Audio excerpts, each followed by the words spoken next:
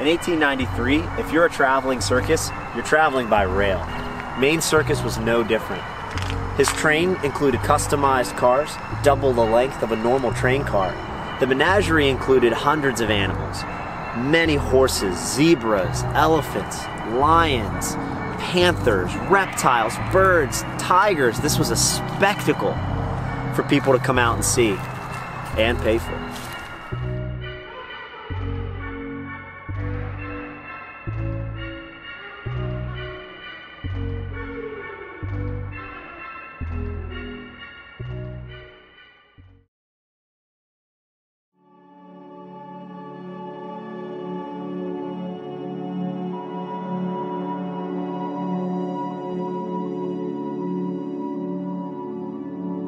On Memorial Day in 1893, one of the most infamous train wrecks occurred in Tyrone, Pennsylvania.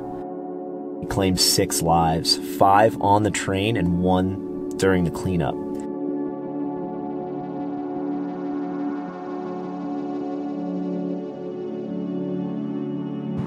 William Lee killed in the Maine Circus wreck near Tyrone, PA, May 30th, 1893, and Barney Multaney killed in Maine Circus wreck.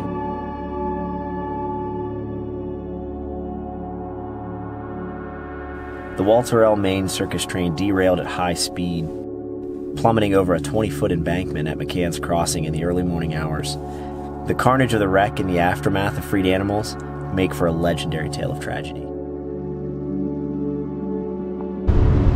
So we're driving the exact path that people from Tyrone would have taken to get to the train wreck.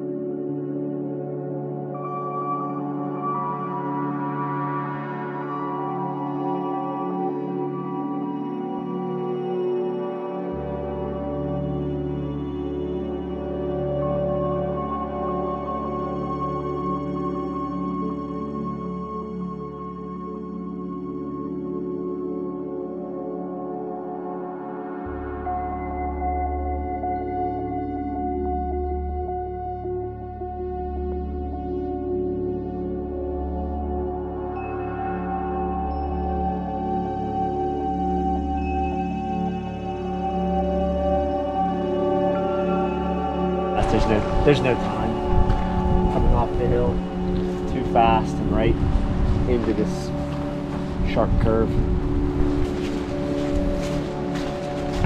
Eerie walking along the exact rail bed where this took place. You can still see the two, where the rails ran. 2 pathways here. You can get a sense. It doesn't feel like that sharp of a curve by today's standards, but a train in 1893 that is too heavy and too long, moving too fast, brakes having been worn out up closer to the big fill. Like this is it. We're on the curve. Somewhere in this spot, George Mandeville last sees William Heverly, the brakeman, jumped from the car, trying to escape the wreckage. The cliff edge here was flat with wrought iron and piles of lumber and animals scattering out into these backyards.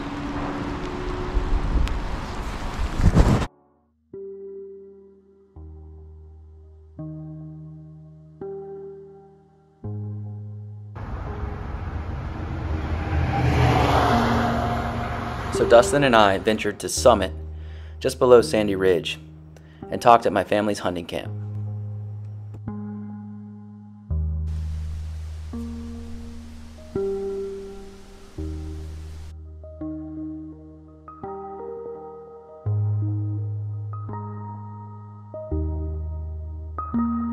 Yeah, so their show the day before was in Houtsdale, and then they would have traveled towards their next show in Lewistown. They packed up late, right, and they made their way around to Sandy Ridge and then down to Summit. And that was the last kind of staging area at Summit before they went down the extremely dangerous part, the notorious part. And so you can follow on these modern maps the old railroad bed that travels its way down. And it circles around here, and this particular spot was that first really dangerous point, which is called the Big Phil Curve, which is kind of like the horseshoe curve, a little bit smaller, but it joins these two ridges together. They had to fill in the area between them, and that is actually still there today on private property. And then after the Big Phil, it continues down the old rail bed, and then obviously down to where the accident takes place, all the way down.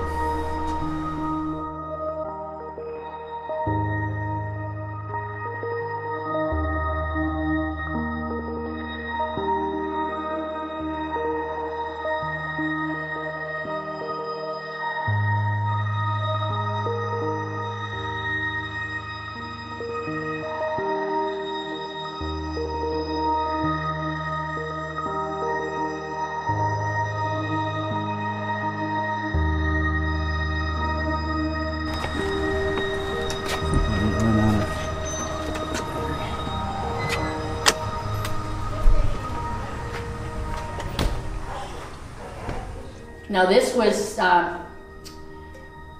part of the railroad car that wrecked, but all the scrap wood they used to build things, chicken coops and whatever, this was on the corn crib of my great-great-grandfather, Hiram Friday's corn crib for years, and then they took it off and gave it to me when I started to do these talks in 1993. I wonder what Probably Walter. I say, yeah, W. Unless it's the other way and it's an M. Or it's Maine, yeah. Yeah, that's cool.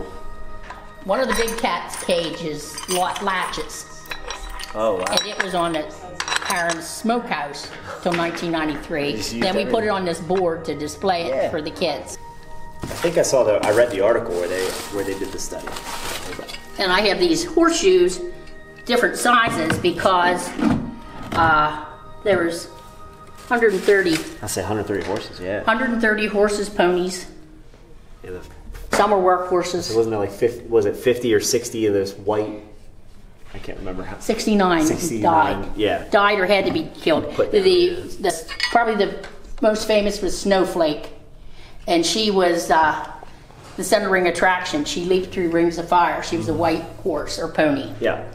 And she didn't die right when the wreck happened, but she died the next day. Walter wouldn't allow anybody to put her to sleep. And she's buried in a separate grave of her own. Really? I say they were all mostly buried, in your yard there? Yeah. Nearby. Pretty much in your yard. Yes, they used the article said a scoop plow, whatever that was. Yeah, probably This like a is steam one of the shovel. spikes from when they removed the rails. I saved it. was You gonna can say, still what- get them. You can still get them along the railroad You will bed. hike up there, yeah. There's a horse tooth. That's cool. All these have been authenticated by Paula Zitzler, who actually is an archaeologist, what she went to college for. Oh, wow. Now she's teaching at Altoona campus something else. Yeah. That's cool. Is this... Oh, okay. That's Hannah Friday that Hannah. milked the cow. Yep. So that's the subject of the cow milking story, which is now like the legendary tale. So the story goes, Hiram's daughter Hannah was milking a cow, this barn, in 1893, directly after the train wreck, and while she was milking the cow, that cow was being stalked by one of the tigers that got loose. And as she was milking that cow, a tiger leapt up on the back of the cow, scaring Hannah, killing the cow instantly, and then the tiger proceeded to drag the cow off towards the woods, which would have been directly over here. Hannah went in, told her father about this ordeal. Panicked Hiram, who had no guns in the house, he'd seen enough of those during the war, had Hannah then go next door and get the neighbors to come help to try to go out and hunt this tiger. Several of the neighbors in this area all then commit to going out and finding this tiger. According to the Daily Herald, it was killed while it was drinking water along Vanscoy Run. Today, its skull can still be seen in the Tyrone Sportsman.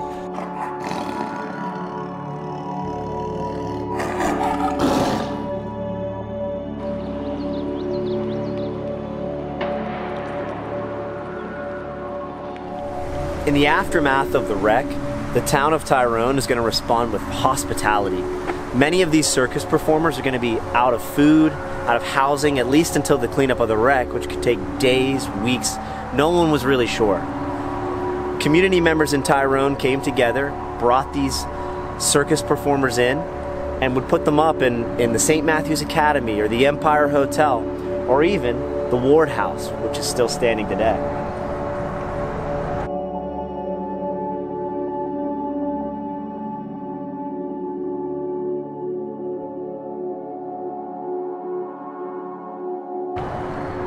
Before leaving after the cleanup, Walter Main's show put on a special, unscheduled event right in the heart of downtown Tyrone.